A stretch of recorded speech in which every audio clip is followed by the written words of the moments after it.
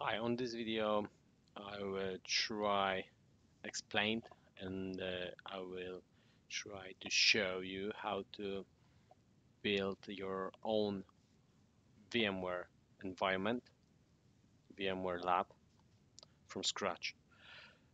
So basically for this operation, for this lab, we will need to VMware workstation. It's not for free.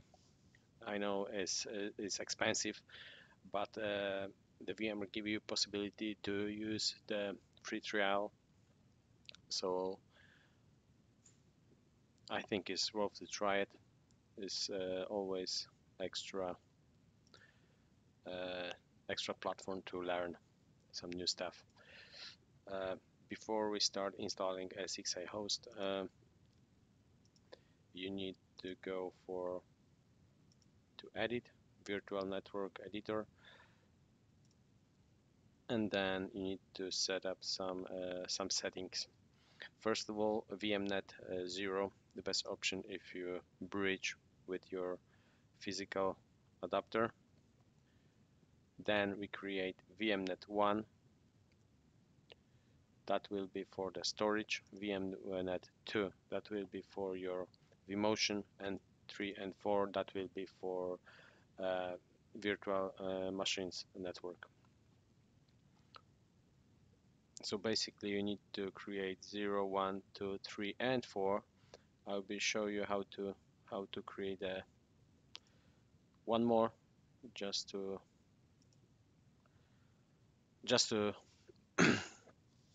show you how to do it.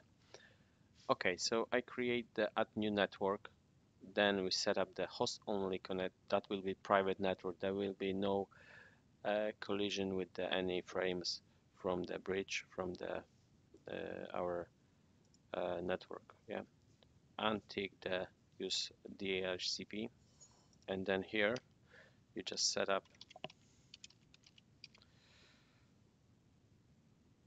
all these networks. Yeah, that's for the training. I show you how to deal with the 10550, and then click OK. As you can see, the network, physical network is attached. 1, 2, 3, 4, and 5. Okay, so this number 5, that will done just for the training, so I will remove this one. Yeah, but you can just create 1, 2, 3, and 4.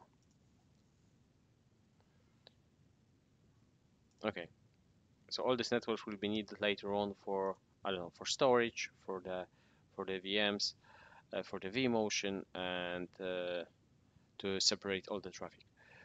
Okay, now we will install Esxi host. So I create the new folder with called new lab, then right click of mouse, create the new virtual machine, go for next. When you got ISO image to set up, you need to find first of all, you need to download your ISO from the VMware. It's for free for 60 days. Don't worry, you can always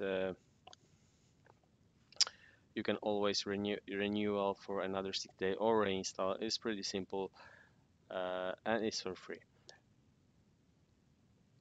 Go for open, next. That is your name of your machine.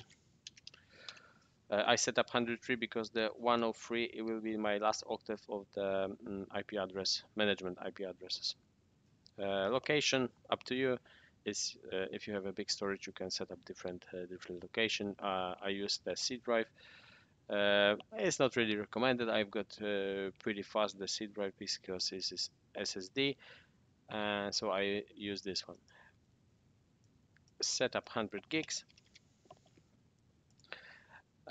just because I will create install the vCenter later on a local drive before we attach any LANs, before we create any data stores. Okay, so hardware review done later, and go for finish. Now the Esxi start booting.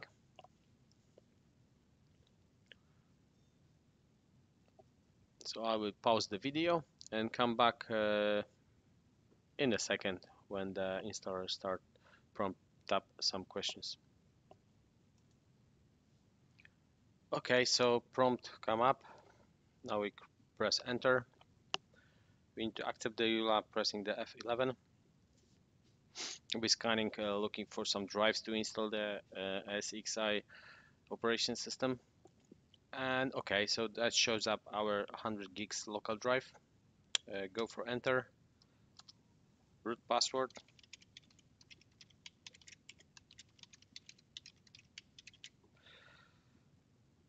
Make sure remember this password, that will need it for later on if you would like to log into the Esxi host, and then press 11. Now on, that will be take a couple of minutes before we will able to log into this Esxi host. I will pause the video now. Okay, so Esxi are installed successfully, so we can remove the installation media before rebooting and go for enter.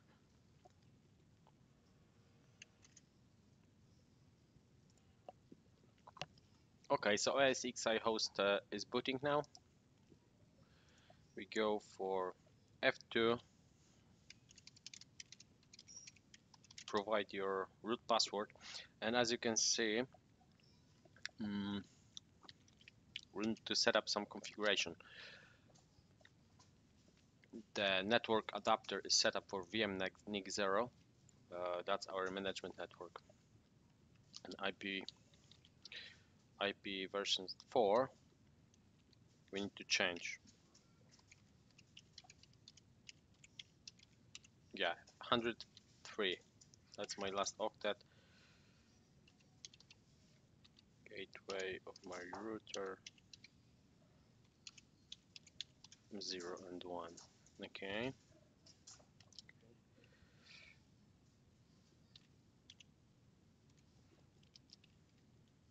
IP version 6, I disable.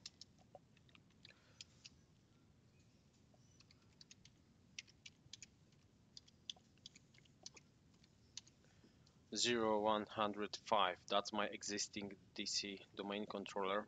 Is powered off for now. Later on, I will switch on, and we can start using it as a DNS. Hostname as 603 and suffix vmlab local. That's a suffix from my domain, which is already existing. Okay, so I think that's it. We can reboot host. Okay, so I'll be wait till host will be rebooted, then we can log in and check, and maybe quick overview what's we done. Okay, so Esxi host is come up now. As you can see, our settings are as correct. The name and the IP address. We can try logging in.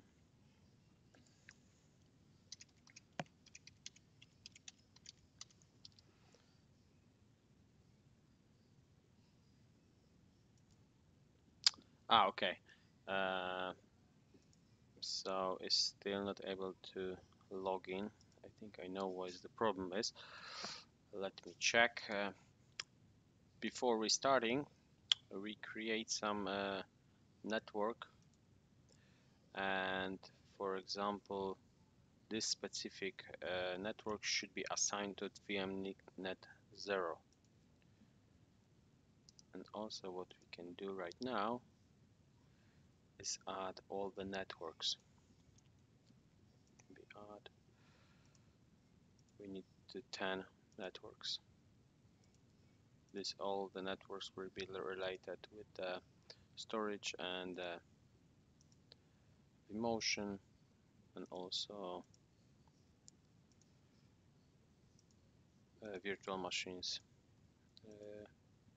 traffic 7, 8, 9,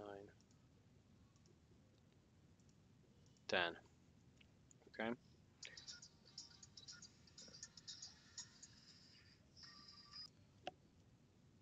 Okay, now press OK.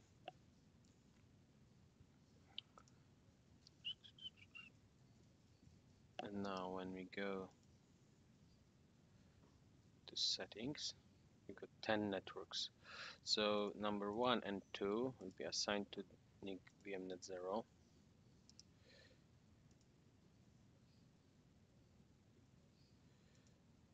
3 and 4 VMnet1.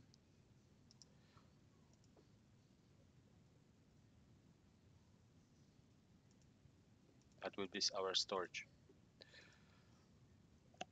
Okay, I will pause the video again, finish configure all, and come back in a minute. Okay, so as you can see, the all VMnet network adapters are assigned with the specific VMnets. Press OK, and now we should be able to reach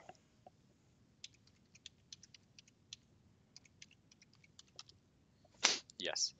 So of course that potential because it's the HTTP. That's for we go for root. I have to. Okay, so now we are connected to our host, so we are good to go. We don't have a virtual machine on the board yet. Storage is just the local ones. So as I think the good practice is just rename it, because if you have I don't know 10, 15 more hosts, when you start installing, always the name will be the data store 1. So if you would like to keep it nice and clean, the best option is just rename it right away when you start installing the different hosts.